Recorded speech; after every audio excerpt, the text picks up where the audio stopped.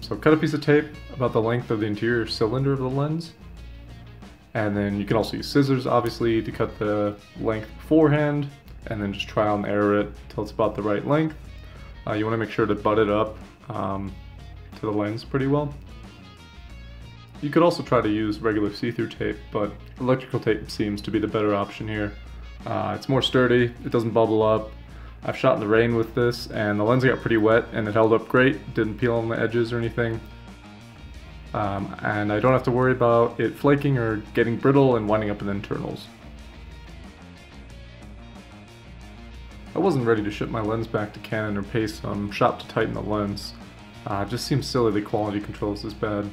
I received this lens used, so who knows how long this has been happening. I've seen other solutions that you wrap bands around this part here to keep it from moving, but that just gets in your way when you're trying to shoot. So I think this solution is much more elegant. You can barely see it, especially when it's on the bottom of the lens. Most of the time you'll be looking at the top here. If it's still slipping, you could double up on here as well, or put one on to the two sides or something until you stop getting any creep. This has been bothering me for years, and I just happened to think I could do something about it. I was gonna try to glue in here or something, but it's definitely a better solution.